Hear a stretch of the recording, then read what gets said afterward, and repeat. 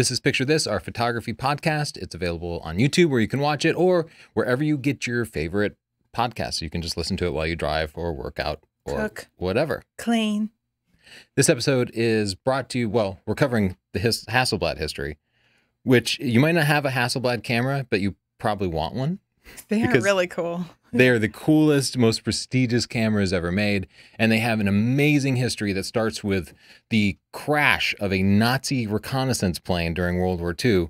It ends up literally going to the moon over and over again into space, and then this massive turmoil, these financial exchanges where different companies are buying and selling them. No spoilers. Okay. This is a fun one. Who makes this possible? Squarespace.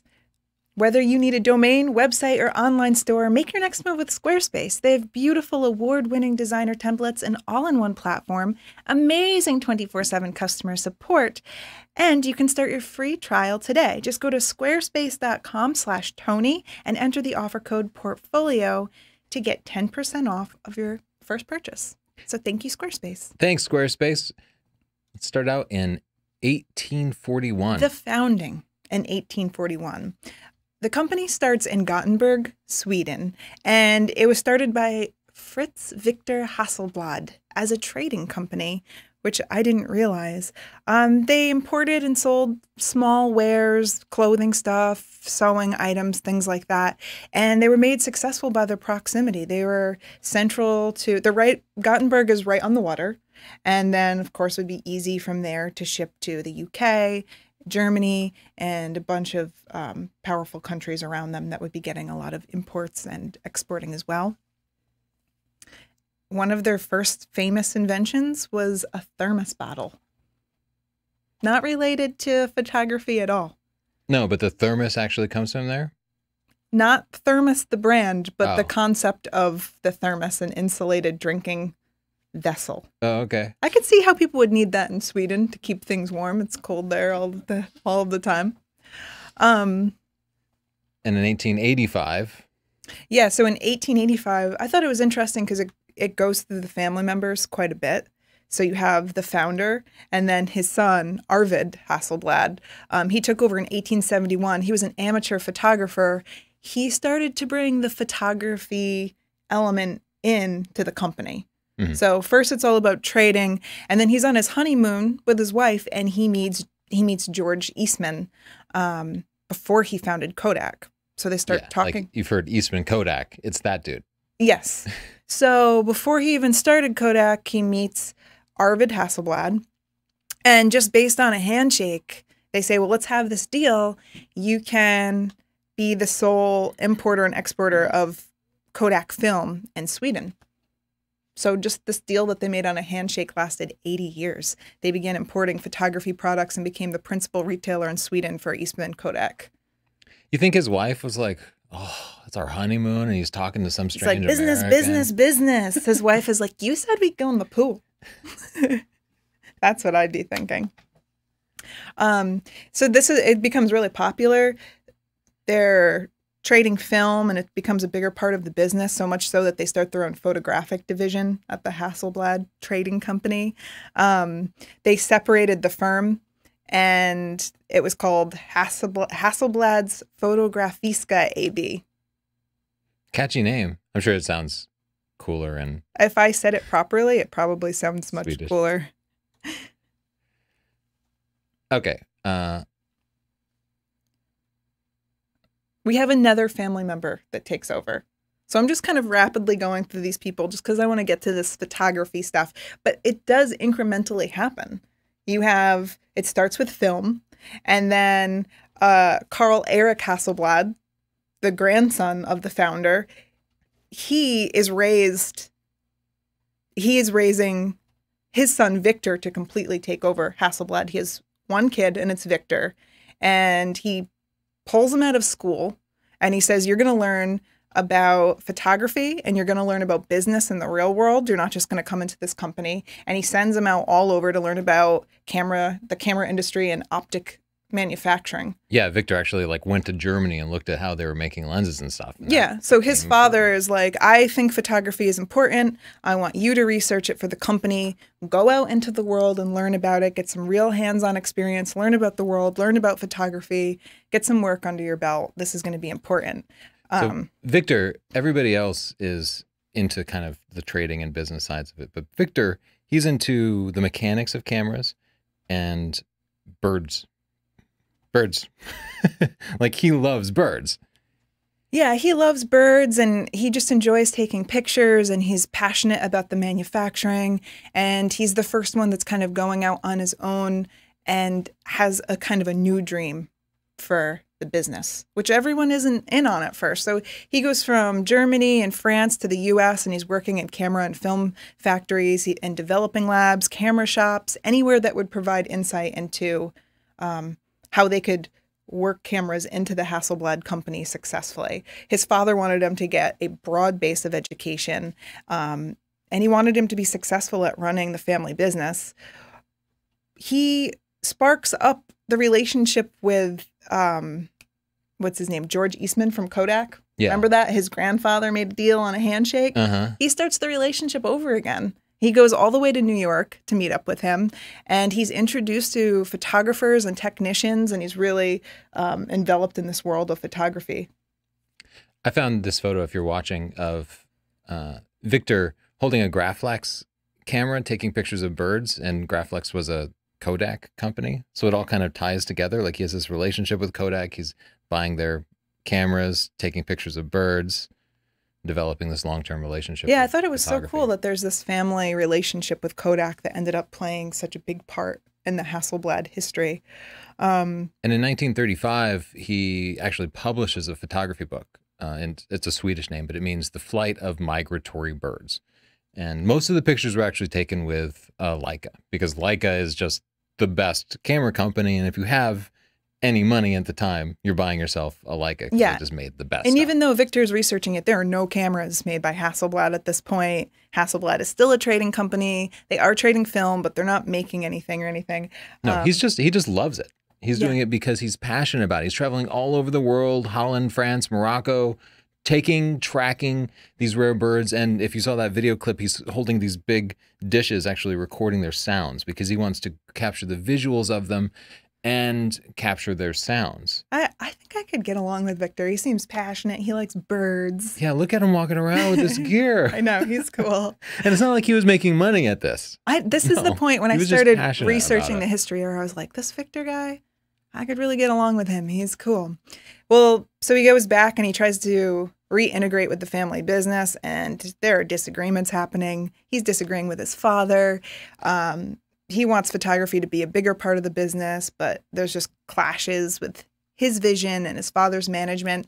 So he just goes off on his own and he starts his own photo shop, a shop for photos. and it has a photo lab in it. He starts it with his wife, and they're very successful. And he starts publishing papers about technical aspects of photography, and he becomes a well-known figure. He becomes known as someone who just knows a lot about cameras, mechanically, and also photography as an art. He has this quote that I love. He says, "I certainly don't think that we will earn much money on this, but at least it will allow us to take pictures for free." Yeah. And I love that because he's doing what he's passionate about, and then it worked out. Some people try to figure out, well, what's the way I can make the most money? That's not ever going to work out for you if you're not also passionate about it. Yeah. So he just chased his dreams. Victor was on to something. Well, so this is all happening around the 1940s, and Yeah, what big event happens World in War Europe? II. Yeah. And at this point, Germany has invaded Denmark and Norway, and Sweden is right there. So I would be very nervous, right? All the countries around them are being invaded, and Sweden wasn't necessarily prepared. So they're kind of building up their army, and the government goes to Victor and they say, can you make a huge aerial surveying camera for Sweden? Yeah, they want to do reconnaissance. They want to do Mapping reconnaissance. is super important. Reconnaissance was so important. In my research, I kind of got sucked into the World War II stuff because I just am very interested in that. But the aerial reconnaissance imaging was so important that they were training people for weeks at a time just to teach them how to interpret the photos. And when people were good at that, they would be put on this task full time to interpret the photos, and then 3D maps and very intricate maps would be made of the places that they were surveilling. It was thought to be one of the most important strategies during the war, to have that technology to be able to look at your enemy. So, of course, Sweden wants that technology, and they ask Victor if he can make one of these big cameras. And he says, I don't want to make a big camera. I want to make a little one. I want to make a smaller one. Because the big ones they take 2 guys to carry. They're massive. You have to mount them on the plane just in the right way.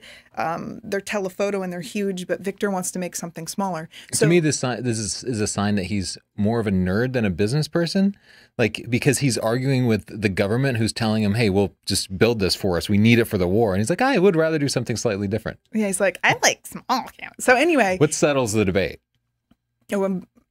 A German plane crashes in Sweden. Yeah, a reconnaissance plane. Yeah. A reconnaissance plane, and they managed to recover a camera from the plane. And it's not a huge mounted plane, a huge mounted camera. It's what they call like a hand camera, which is still pretty big. It's still quite big. HK. But it's the one that Victor wanted to reconstruct. So they give the camera to Victor, and he goes out and he makes a little workshop in an auto body shop next to a junkyard, and he gets a mechanic, and he gets someone else to help him deconstruct, reverse engineer this camera and make one for the Swedish government. So at this point, you have to remember he doesn't work for his dad anymore. He's not a part of Hasselblad. This isn't the first Hasselblad camera. It's a Ross camera. Mm-hmm. And some technical aspects of it, like he decides to use 6x6 film, medium format film. So this becomes their standard for a long time, this sort of square format. They get actually known for this. They have a problem. They don't make lenses. They make cameras. Yeah. And Germany still makes all the best lenses. So Sweden at this time is trying to stay out of World War II. And to a large extent, they actually succeed in remaining neutral. So they maintain a trade relationship with Nazi Germany. They're actually, like, Saab is providing them ball bearings, and the government of Sweden is providing them steel, like or iron. And they're doing the same thing with Great Britain. So Sweden is kind of playing both sides of this. And by the end of the war, Sweden does kind of take a side and starts helping out the Allies a little bit more than the Nazis. But that relationship also enabled Victor to use Zeiss lenses. Yeah, so part of what they get back is these lenses from Germany. Yeah, they're putting a German lens on this camera that he's making. Wouldn't you think Germany would be like, hey guys, what do you need these lenses for? He's like, nothing. Portraits 400 feet away. Like, I don't know why someone wasn't onto that. Maybe they didn't care. So the Air Force, the Swedish Air Force, came back to him with several revisions. He made his first camera. They wanted some slightly different things. For example, they wanted to be able to change just the lens in case weather conditions were different, they needed to fly lower. Maybe they needed a wider angle lens. So he developed an interchangeable lens system for it. And then later they said, hey, we want to take pictures automatically on what we'd call an intervalometer. So what would that require? It might require different backs. So he's developed this interchangeable system with like a shutter system, because it's using a focal plane shutter at this point, interchangeable lenses, and interchangeable backs. And this same sort of interchangeable system is something that Hasselblad will stick with up until now. If you look at their current systems, they're using almost the same format, the same, and definitely the same values. I think their values came out of this relationship with the Swedish Air Force during World War II. Modularity, versatility, and reliability. Yeah, he had to make a very utilitarian camera. Yeah, and that's pretty much what they did. And I think, they will have great commercial success with commercial photographers, and part of it is because of the conditions under which it was developed.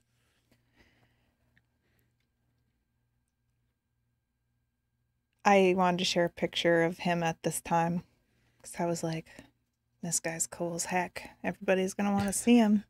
Yeah, he's a pretty cool guy. So 1942, Carl Eric, Victor's father, passes away. Victor purchases the majority of the shares in the family company.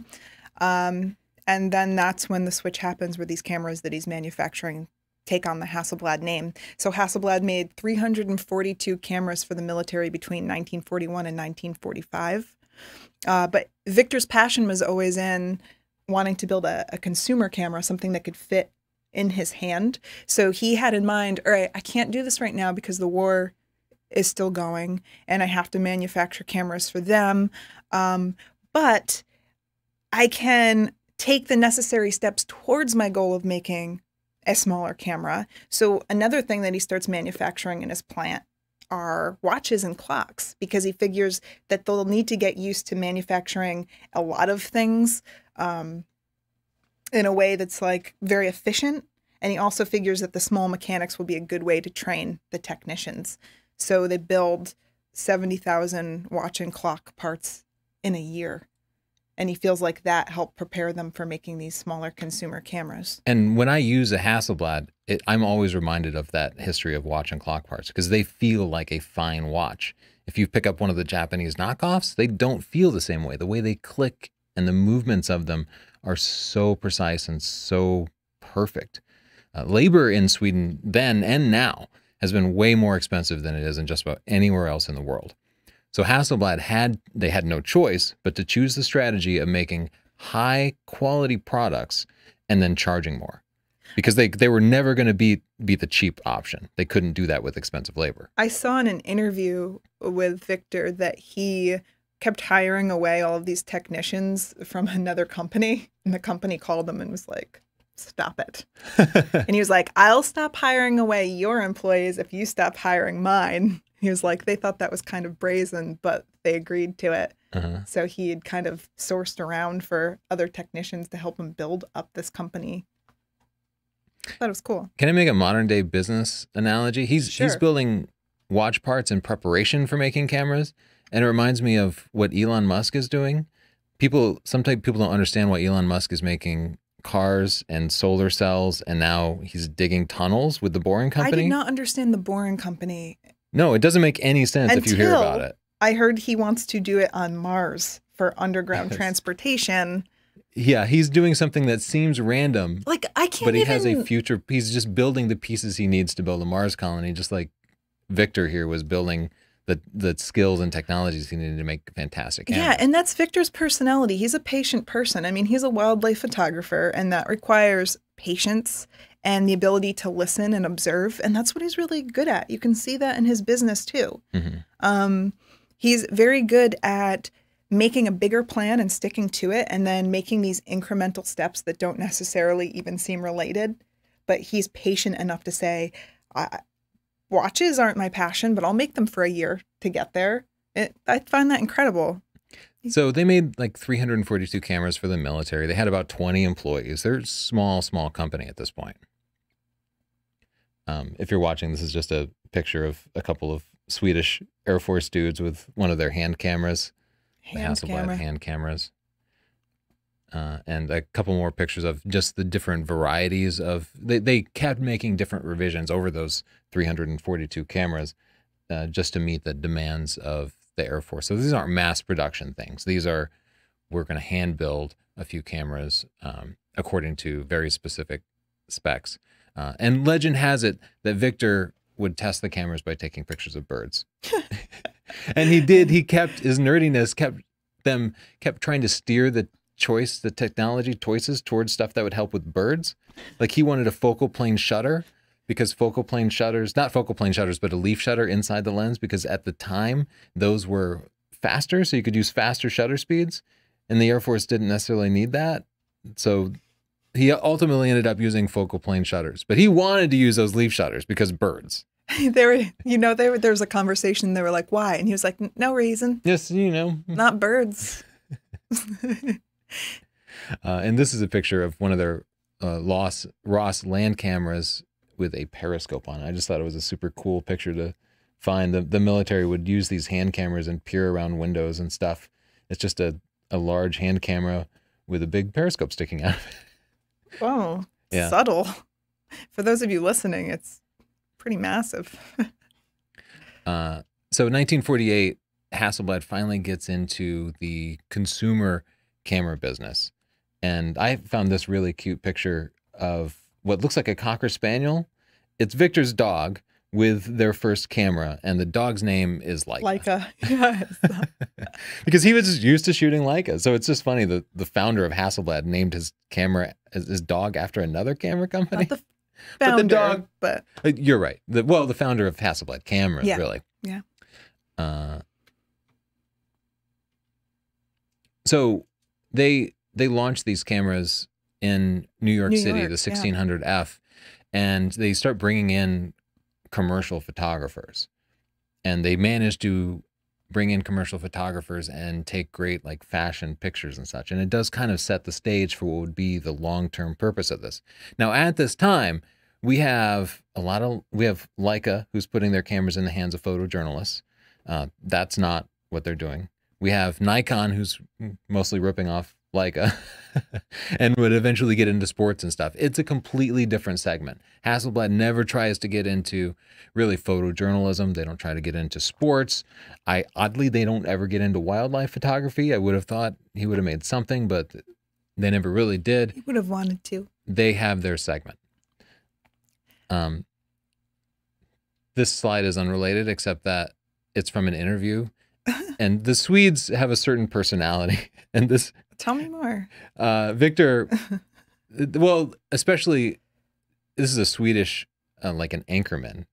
So it's the combination of kind of stiffness. And Victor tells a funny little anecdote, and this guy says in Swedish, "Yes, that is an amusing reminiscence," with his hand on his chin.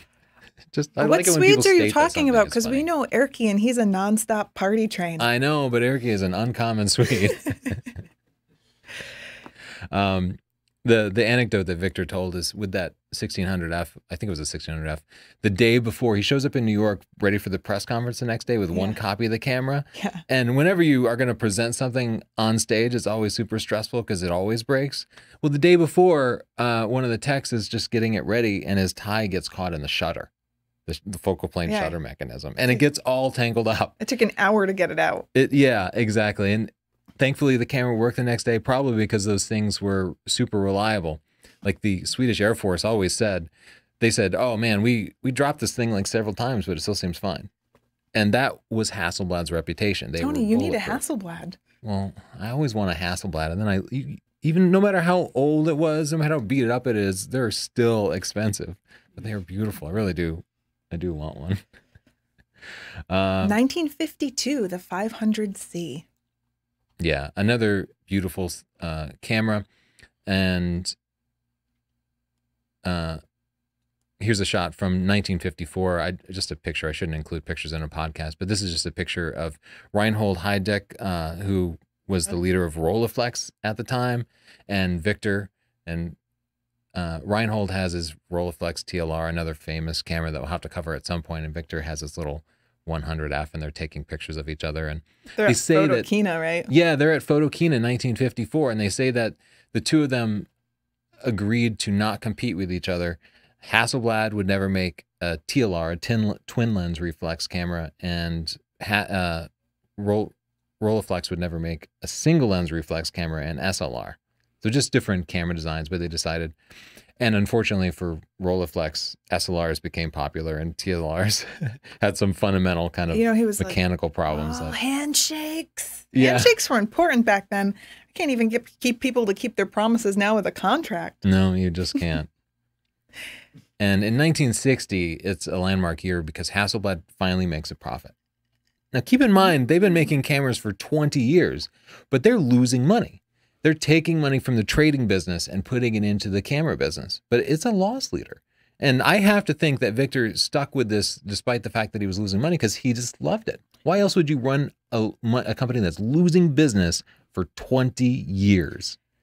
Because he had a passion, and I think he truly believed that if he could get it to a certain point, then it would work.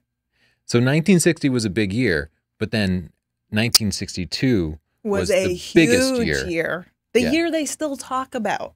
Yeah. A lot. Maybe it was their peak. I don't think that's polite. Well, from a marketing perspective, I mean. Yeah. So in this year, the Hasselblad goes to space with the Apollo program. And it actually literally lands on the moon. You know what really surprised me about this? I think a lot of people know that Hasselblad was the first camera on the moon, but what really surprised me about it is that Victor did not know that his camera was going to the moon. He didn't know it was going to the moon until he saw pictures of his camera on the moon. Yeah, weird, that must have been a great day. If I woke up and saw SDP, our book on the moon, I would be like, whoa! They just let the astronauts pick their cameras, which seems crazy to me. Like nowadays, NASA so carefully vets everything for safety purposes. You know, there was a fire a little bit later on, and at that point, they started to be a little more selective about the stuff they let astronauts bring on the rockets. They were like, what? You brought a bong? Like, that's not smart. Pick a camera out for yourself, whatever you like, whatever you can operate with gloves. And Hasselblad, of course, with their commercial and military background, they had like big buttons and dials, and they still do. And they happen to be. Do you think that's why they chose it? I was wondering if one of the astronauts was like a history buff or something, or knew that it was a war camera and thought it was cool, or. Yeah, I can't say for sure, but that's my hunch.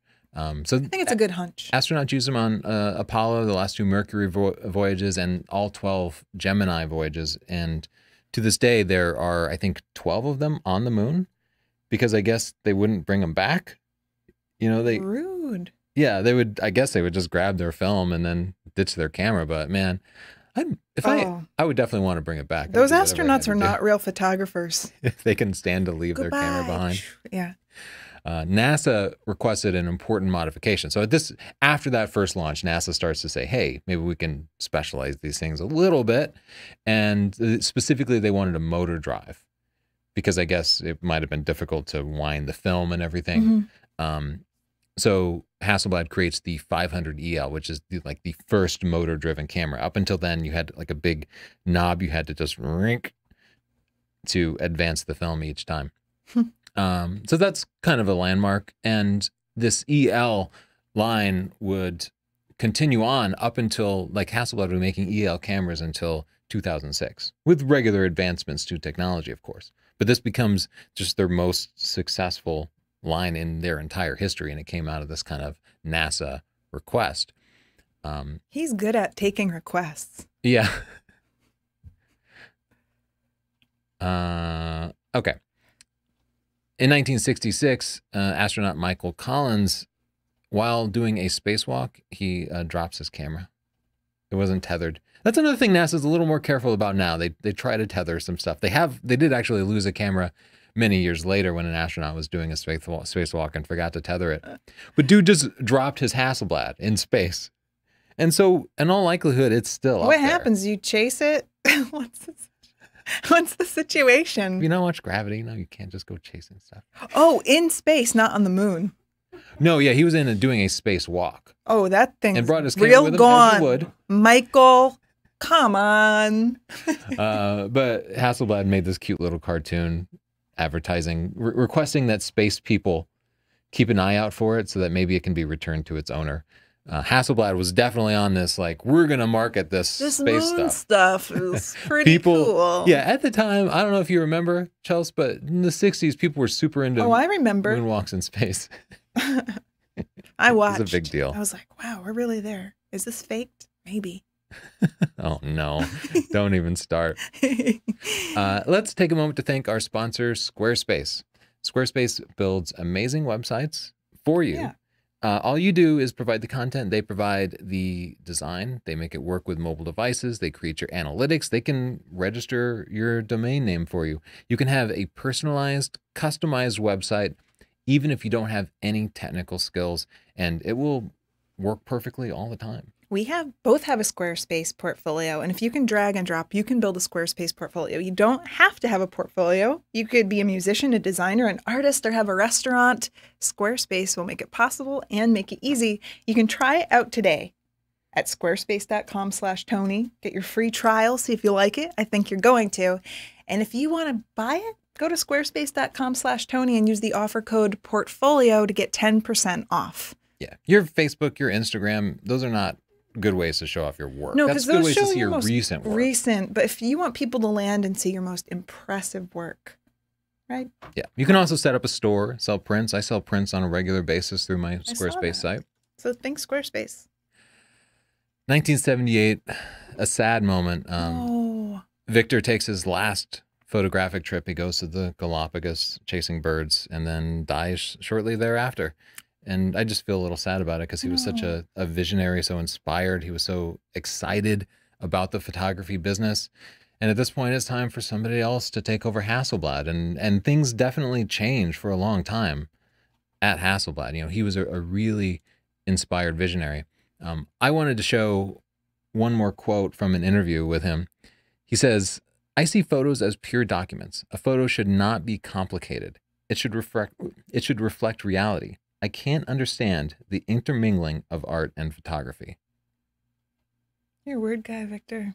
Yeah, that totally blew my mind. It's just because his cameras have created some of the most beautiful artistic images of all time. Also, some of the most fantastic documents, from everything from birds to actually like the first pictures of the Earth from the moon, were taken with this Hasselblad. But I thought that was an interesting insight into his philosophy about photography. I like to think that we could have changed his mind had we been able to hang with Victor. You started as purely documenting with your photography. Yeah, that was my initial inclination. You documented compulsively when you first started, and Yeah. there really wasn't much art to it. You just Yeah. compulsively took pictures like Victor of birds also, and then the art just developed over the years. Yeah. Yeah, I definitely made that transition. And Victor, even in his older days, was still like, this is for documenting stuff. Stop with the art. I was like, oh, I see. So Hasselblad continues on. And all through the 1980s, they are working with the most famous photographers, creating images of the most famous celebrities. Dimitri Castorine uses a Hassie to shoot Johnny Cash. David Michael Kennedy shoots Debbie Hare. Greg Gorman shoots Grace Jones. All the famous names from the model. 80s. Yeah. Pretty much. But they're all shot with Hassies, and that's what Hasselblad becomes known for. And that makes photographers of that style reach for a Hasselblad. If they can't afford it, it's what they want. Yeah, that's what all of the famous people are being shot with. That's what all of the best photographers are using on those types of shoots. That's what they become known for. So I don't want to cover every single incremental camera. They kept making slightly new cameras using the same format, the same lenses, supporting that same system, and people keep using them. I think the next noteworthy step in the camera development is in 1998. They develop a relationship with Fujifilm, and they kind of do a knockoff version of a Fuji camera called the X-Pan, and it's a 35 millimeter camera, their first 35 millimeter camera, but it uses 3 exposures basically side by side to create one long panoramic image with no breaks in it. It's a very cool little camera. I played with one before. That's When did you do that? I'm jealous. long back in the film era. I just had a friend who had one. So it makes these huge 35 millimeter, it's not medium format, but it's bigger. And then the next big development comes in 2002. They released their H system, which a lot of especially commercial photographers are still using today. And part of this comes from that same Fuji partnership. They have Fuji making the lenses and the prisms. The prism, the thing that bounces the lights up to your eye, because it's still an SLR system. But Hasselblad takes most of the credit for it anyway. They switch away from their square format to a 645 format. That's like 6 centimeters by 4.5 centimeters. And that changing in aspect ratio is a big deal. You know, at the time, I think people started printing a lot in 8x10. Magazines were becoming really, really popular. And so I think it made sense to crop off a little bit, use the space a little more efficiently. If everybody's cropping anyway, you can get a little more out of the lens by going to a different aspect ratio. But that aspect ratio also changes your style. It changes the vision of the photographers. And 645 to 6x6, that's kind of a big deal. But the H system wasn't really designed to be digital, which is weird in 2002. It was still like their first camera was just a film camera. It also supported autofocus.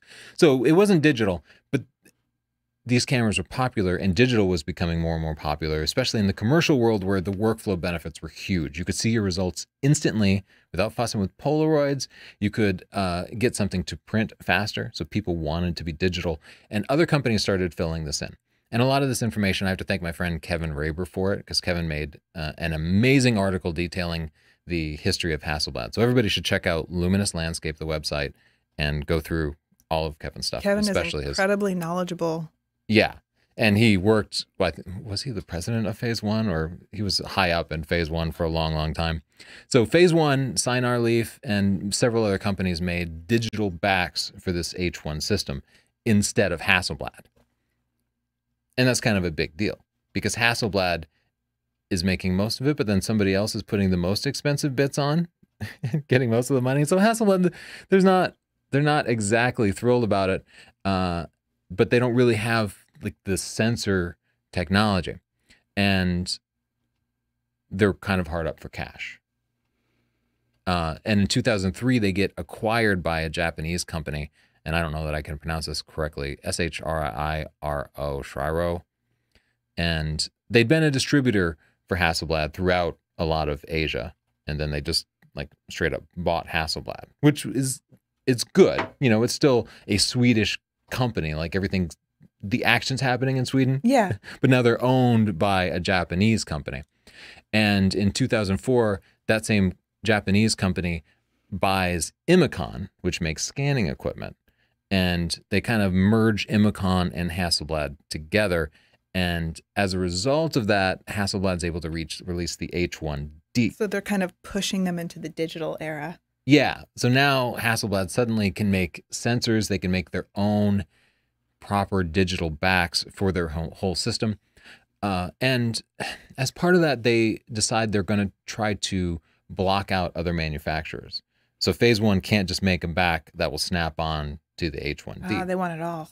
Right. But that's a choice that a lot of photographers are mad about because photographers have learned to love their Phase One backs. Yeah. And they wanted to keep using a Phase One back with this new camera. They didn't want to necessarily use the Imicon back. So there was a little bit of a rebellion. And as a result, a lot of photographers ended up switching, especially to Mamiya, who was making competing cameras. And I think, I don't know how to assess who'd been doing better. Mamiya certainly, I think at this point, Mamiya might have started outselling them in that market, but I couldn't find hard numbers about it. I will also say during this period of time, it was a difficult time for these companies. Contax and Bronica, making competing cameras, they just closed. Rolly and Pentax were really suffering in the medium format markets. It was just a tough business to be in. But Hasselblad does start collecting royalties from companies that want to make compatible backs. So basically, they'll sell you a license to be able to connect to the camera. So at least they start to get a piece of it. Yeah. The prices of the Phase One backs as a result have to kind of go up to give Hasselblad their piece of the pie. Yeah, the consumer ends up paying anyway. Yeah, at least photographers are still able to use the gear that they want. 2010. Yeah, Hasselblad sticks Ferrari logo on a bright red camera. Victor would have been like... And then tax $10,000 extra onto the price in H4D. Victor would have been like, oh, we're doing this? Let's make one with a bird on it.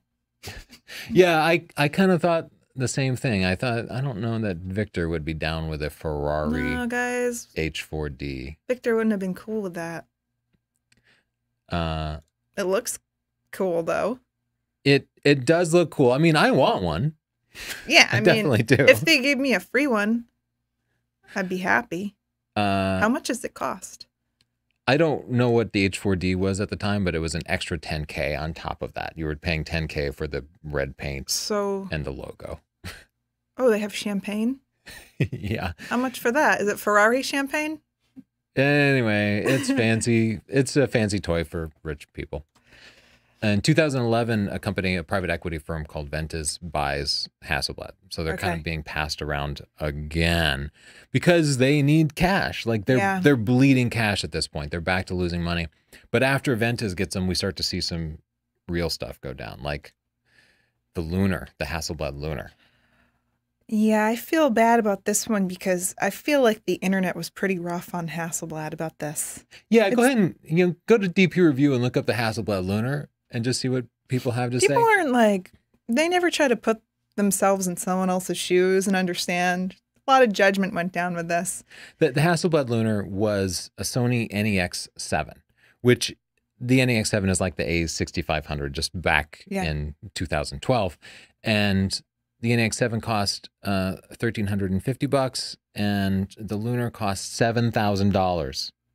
Yeah. And it was the same camera, but they put a very nice wood grip on it. It does look pretty. And wrote Hasselblad. Yeah, it is I've very gotten pretty. to play with them and I'm like, oh, I like that grip, but it's a $1,500. Very expensive, camera. but I can see why this is happening to Hasselblad because another company is taking it over.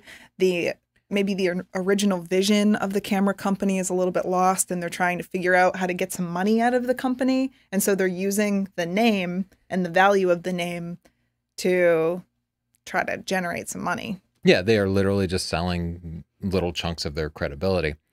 They repeat this again in 2013 with the Stellar. The 2014, they rebrand a Sony Alpha 99. And then there's the Stellar 2. So they keep rebranding these Sony cameras. I just wanted to read some of the comments. Victor is rolling in his grave. Oh, I know. Don't act like you know Victor, Mel. Even though we just said the same thing pretty much. I know Victor. Dear Hasselblad, your company is a brothel and your prostitutes are the cameras that you stick lipstick and eyeliner on. Could you people please go away? That is so rude. Yeah, but I just wanted to show the reaction that the photography community had to these rebranded cameras. And the photography community up until this point adored Hasselblad, myself included.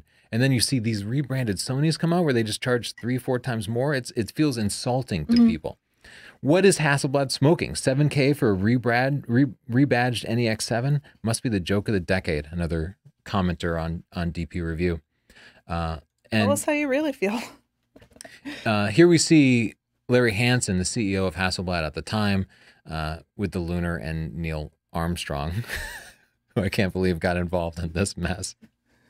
But things turn around. In 2014, they replace him as CEO and sue him. What? Larry? Yeah, for wrongful and negligent conduct. Because of that camera? Yeah, for destroying the Hasselblad brand that they had been building for decades. Since World War II, they'd been building this prestigious Larry brand. took the fall for that? I could not find how the lawsuit was finally settled, but they did sue him. And to me, it was such a breath of fresh air to hear Hasselblad be like, this was not a good call. we didn't, I know we did this, but we didn't like it. Poor Larry, though. Yeah. Sorry, bro. So Hasselblad still needs money. It's still struggling to support itself. They found somebody already. I hate to break it to you. They're off the market. It's not Larry, definitely. The new CEO knows that they need to develop a new camera system or more modern camera system. He wants to develop a mirrorless camera, what would eventually become the Hasselblad X1D. Yes, and I love that idea because Victor, that's what he wanted. He always wanted a small camera to fit in the consumer's hand. But it's expensive to build a camera, right? So where are you going to get the money? He starts looking around once again for basically a buyer, somebody who can give them an influx of cash that will allow them to do the R&D so that they can sell this camera so that they can make more money. It's a cycle that starts with money. And the company that provides it in 2015 is DJI. When I started learning about the history, I thought this was so cool because Hasselblad cameras started in the air and it's all come full circle and they're on drones and in the air again. Yeah, DJI, a Chinese drone company who was basically printing cash. They sell a lot of product and they bought a minority stake in 2015. And then in 2017, they bought a majority stake. Though nobody will technically, I can't find anybody to officially verify that. It's a private company, so they don't have to necessarily file stuff. But it seems, Kevin Raber says they bought a majority stake. What? Can you just quote Kevin Raber like that? Yeah, I can definitely quote him. He wrote a whole article about it. Oh, okay. I thought like maybe he told you when we met him personally. Oh. I bought Kevin Raber a glass of wine. We definitely talked about it, but no, he's made it public, but nobody has actually verified it. So I just wanted to qualify. Okay. That Kevin's my source. I trust Kevin. But I do trust Kevin. He definitely seems to know what's going on. And out of this partnership, you see them putting some drones on DJI or cameras on DJI drones. You see the A6D 100C. So they do start to work together, start making aerial cameras. Once again, it seemed out of place, but once you understand their history, that they came from this, it actually is kind of a perfect fit. Do you think Victor's would be happy about it, or do you think he'd be like, this again? I think the only thing that would make Victor happier is if they made a bird photography camera. If they just made like a 1200 millimeter lens for the Hasselblads. And in 2017, they do finally launch the X1D, their little mirrorless camera, and the photography community has been in love with it. I haven't spent a lot of time with it. I've played with it. It feels fantastic. It feels like a Hasselblad. It feels perfect. It feels polished and refined, exactly what you would expect from a company like Hasselblad.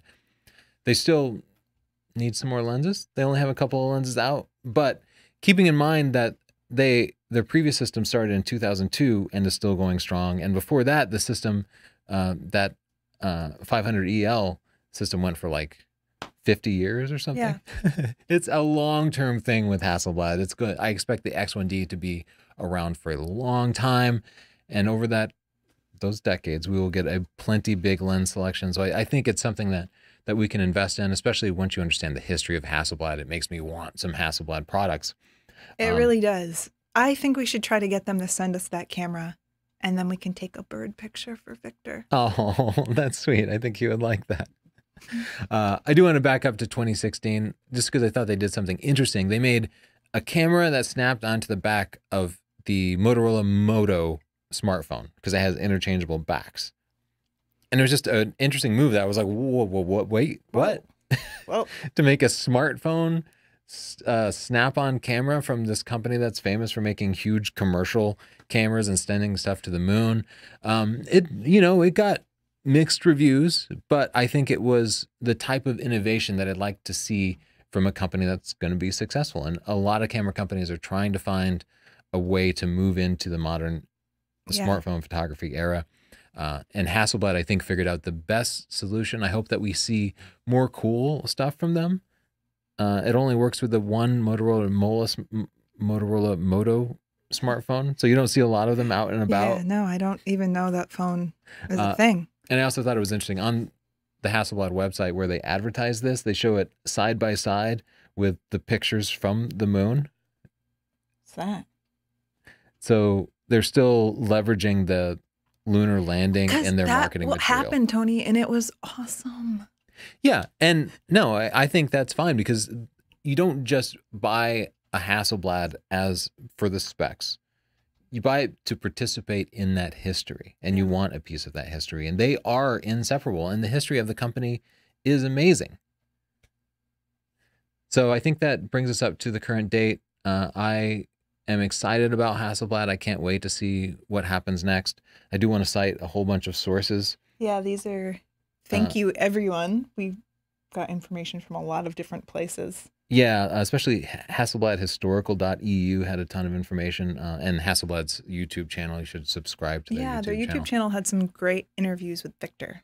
And of course, thank you to our sponsor, Squarespace, which makes awesome websites available to you. If you're interested in your own website, visit squarespace.com/Tony. You'll get a free trial. You can see if you like it. No credit card required. You'll like it. No credit card. You'll like it. And when you do, use the coupon code PORTFOLIO to get 10% off, and let them know that you heard about it from this podcast. Thanks.